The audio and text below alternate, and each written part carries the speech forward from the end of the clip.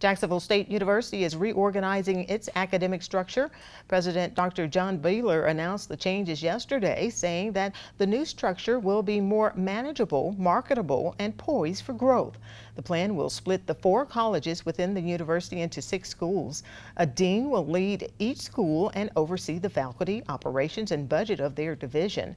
The move makes all 6 schools similar in size and assures that the disciplines within each school logically fit together. The 6 new schools within the university will be arts and humanities, business and industry, education, health professions and wellness, human services and social sciences, and science. The changes are set to take effect on August 1st.